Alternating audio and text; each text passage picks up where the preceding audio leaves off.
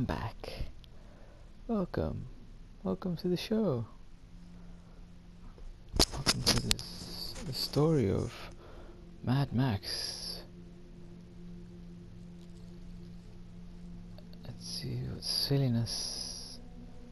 I've already met a silly character, but he's quite cool. He seems to be my only trusted allies in this game. Let's see what fascinating things he has to say. There you go, characters. That's the guy, Chum Bucket. Oh, I can make you become steel real, my angel. I can build your corpus and ignite your sacred fuel. Awesome. True, but only the warrior saint can drive you. That is why you send him my way. Chum Bucket is a bizarre wasteland mechanic who resides in the Great White Region. He crosses paths with Max when he spies him in his long lookers, binoculars, nice. While scavenging for engine parts, he sees the warrior Max fights Scabrous Scrotus. Scabrous Scrotus. Ew. And his war boys. And he decides that Max has been sent to him for a purpose. Chum Bucket's background is unclear. He stems from Gastown originally, but was cast out despite his extraordinary skills as a Blackfinger. Excuse me. His extraordinary skills as a Blackfinger mechanic. He has lived alone in the wasteland for a long time, sometimes trading with characters like Jeet and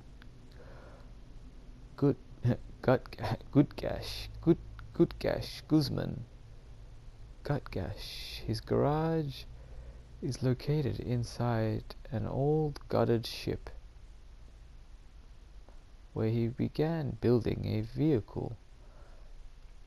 Chum Bucket believes himself to be a prophet of his own bizarre automotive mechanic based religion. Awesome. He's the creator of his own religion.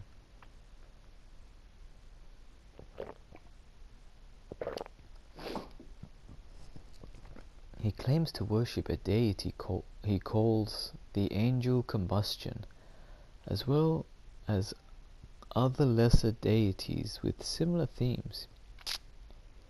He believes that he has been chosen to create this ultimate vehicle, the magnum opus, with the help of Max, whom he calls his warrior saint, and who he believes was sent to him by the Angel Combustion. Awesome. Chum Bucket's fervent religious goals and Max's need to build a new car coincide, and together they decide to build the magnum opus. Awesome.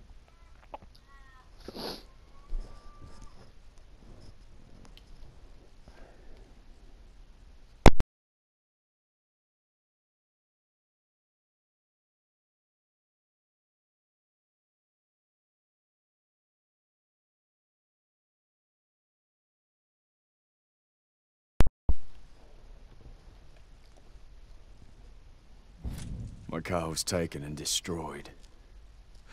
I must build me a new one. Better and faster than the black on black. My car was taken and destroyed. I must build me a new one. Better and faster than the black on black. Excuse me. Mac's coveted survival vehicle.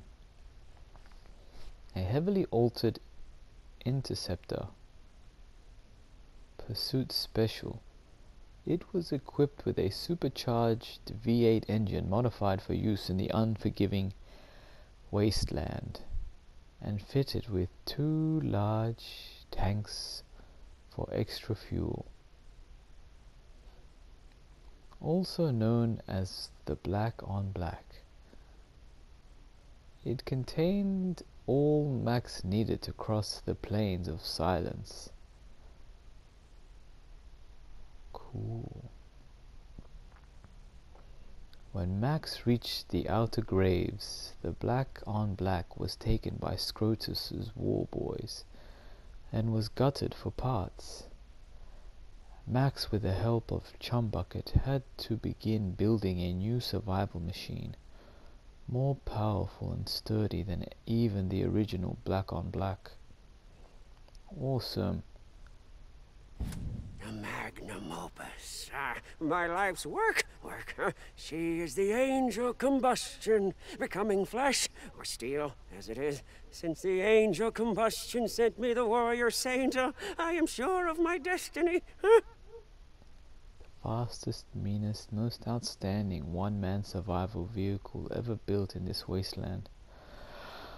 The magnum opus, my life's work. She is the angel combustion, becoming flesh, or steel, as it is. Since the angel combustion sent me, the warrior saint, I am sure of my destiny. I need peace. To find peace, I must reach the plains of silence. To reach them, I need a machine as good as the Black on Black. Or better. I need peace. I find peace. To find peace, I must reach the plains of silence in meditation. To reach them, I need a machine as good as the Black on Black or better. Max, a loner, on the run from himself and his past. Stop running, just cut the cords and let go. Let it go. Let it go, let it go. Somewhere in the death throes of human civilization, he lost his family to senseless violence. Ever since, he has been moving, living day to day, just surviving, while a cacophony of distorted memories, sounds and visions haunt him. Max would have stopped long ago, stopped fighting, stopped breathing, but his body will not allow him to rest. Wow. He has a mission, alright. Stopped breathing. Oops. His survival training is part of muscle memory now. His confused mind has constructed a mythical place which he refers to as the Plain of Silence, where he is convinced he will find peace, an extinguishing of the anguish, and the silencing of the voices of past ghosts. Ooh, ah. In the picture, killer boots, man. They look sturdy. Max clings to his old car, the Interceptor, all black on black. It is an extension of him, essential to survive the wasteland. When the Interceptor is taken, everything changes. But as always, Max keeps moving forward. I added that unconsciously. But as always, Max keeps moving and finds a way to survive. All the riches of these lands are mine! All of Gastown is mine! Calm down, Scrotus. Scrotus.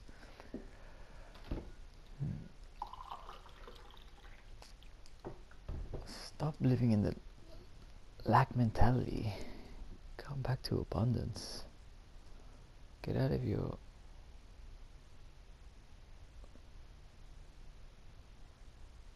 old ways of thinking. Open your mind.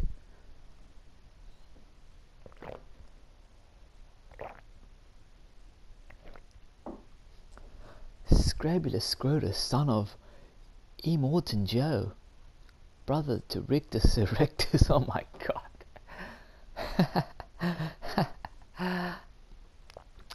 Is a feared, ruthless warlord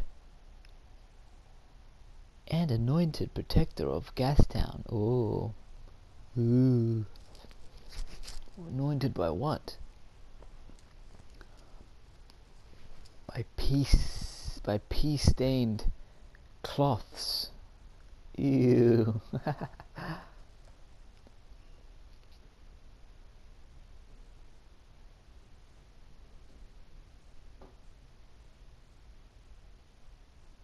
From early youth, Scrotus was a matchless warrior. His speed, muscle, and fearlessness made him the perfect killing machine.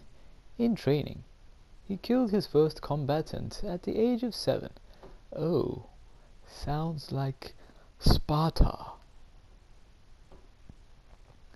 He continued his conquests, slaying enemies, sparring partners, and instructors alike.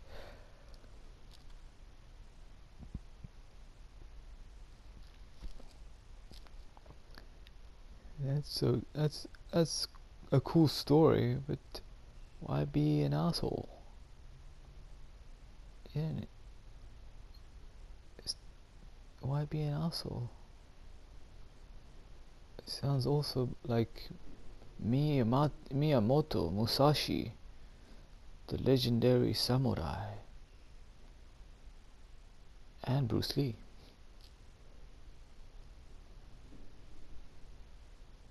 But this Scrotus guy doesn't seem quite as enlightened. He continued his conquests, slaying enemies, sparring partners, and instructors alike. Why slay them? Why slay instructors? Stop. This guy's tyranny must come to an end. As all tyrants do.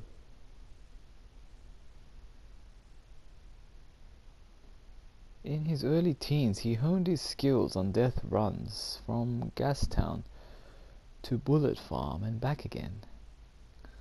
Scrotus thrives in the wasteland, relishing the constant war, squashing those who have carved out existences of their own and stripping their resources away. Sounds like some tyrants of the past, like Genghis Khan or some others that I cannot recall right now. Shunning the superficial world of the Citadel Court. Ah, there you go. That part resonates. Yes, shunning the superficial world of the Citadel Court. He grew his war boy army into a force unmatched in the wasteland. Superficial world of Citadel Court. What a superficial world. During the Wasteland Wars, Scrotus defeated Dr. Dementus, with Gastown back under the rule of Immortan Joe. Scrotus was appointed Immortan. Immortan. That's an interesting name. Scrotus was appointed the protector of Gastown and put in charge of all operations and armies there. Scrotus's brutal methods and cruelty are legendary. Why make a legend of that? As his penchant for morbid theatrics. Okay, theatrics. Oh, the pain of it all.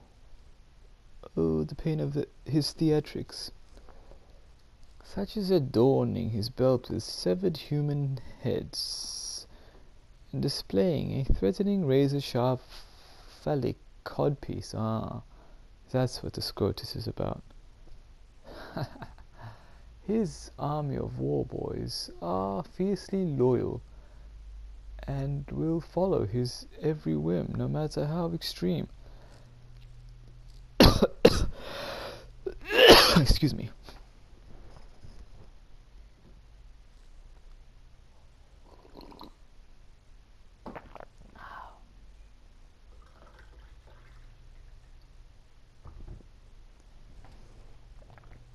No matter, all around Gastown, that codpiece is an ancient thing.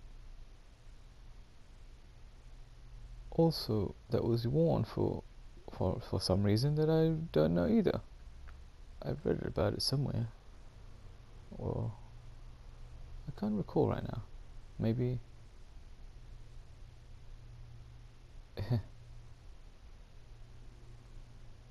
Some textbook.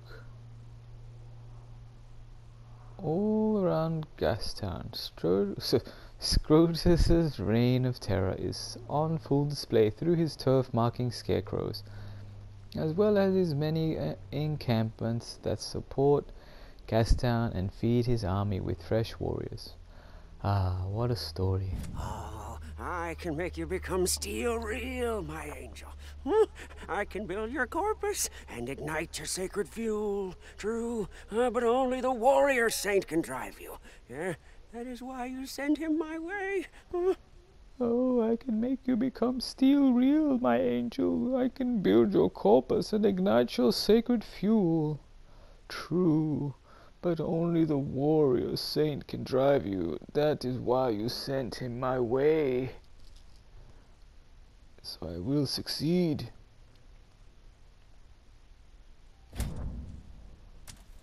Thank you for listening to my own theatrics. I'll pause for now.